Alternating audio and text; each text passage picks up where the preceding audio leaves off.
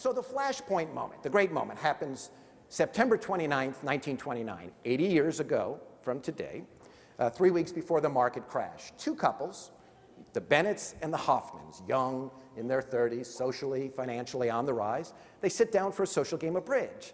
And as the midnight hour comes, the cards turn against the Bennetts turn against each other. And on what becomes, unbelievably, the final bridge hand of Jack Bennett's life, he fails a 4 spades contract. And his wife lays into him. She said, "You're a bum bridge player, Jack." Those were fighting words, remember, in 1929. Jack says, "Maybe I'm not the only one." And it intensifies until finally Jack stands up, and he's looming over the table. He's looming over Myrtle.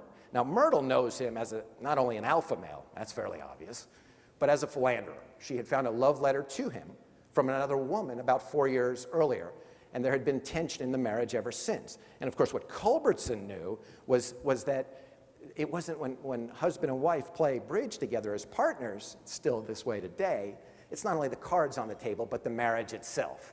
So now Jack stands up and he's looming over the table, and he reaches across, grabs Myrtle, his wife, his playing partner, by the wrist, and slaps her in the face several times hard. The Hoffmans are aghast. Myrtle breaks down sobbing. Jack says, "I'm leaving." Myrtle says, "Then go," and he begins to pack his bag.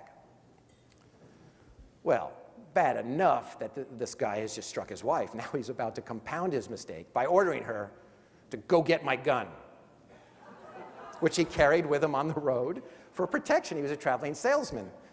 But there's a really bad sequence.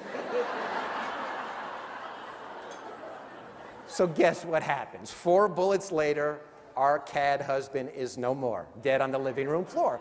This is the roaring 20s. All the women in the audience are ready to applaud now. Myrtle hires a Democratic presidential candidate as her attorney. Senator Jim Reed, the most famous man in Kansas City, brilliant orator. His oratory harkened to some of the greats of the Senate past, Calhoun, Clay, Webster. He represented Henry Ford and oil companies. He walks into this Pendergast machine courthouse, and I could all but feel the jurors bow to him. And as he's waxing on about the sanctity of womanhood, he's carrying on an extramarital affair with the married woman who lives next door. Which is why I'll never write fiction, because you cannot make this stuff up. And by the way, E. Lee Culbertson is on lecture tour, exploiting this, of course, by telling all the housewives in the packed auditoriums, if only the Bennetts had been playing the Culbertson bidding system, Jack would still be alive. To me, in all these books, the 4 books that I've written, the joy of nonfiction is in the research. I went to Kansas City, went to the Bennett's apartment, which is still a pretty Tony place.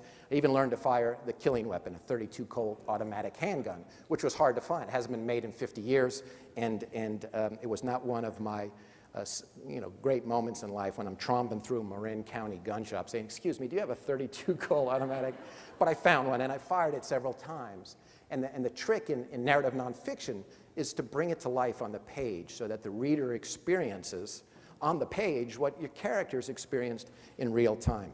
I'm excited for you to explore this book further. We can learn from the past. And in closing, let me say that as part of my research for this book, I did learn to play bridge. My wife, Carrie, who is here, does not play bridge, and that's probably a pretty good thing. We've come to believe it's perhaps the surest way to marital bliss. Thank you very much.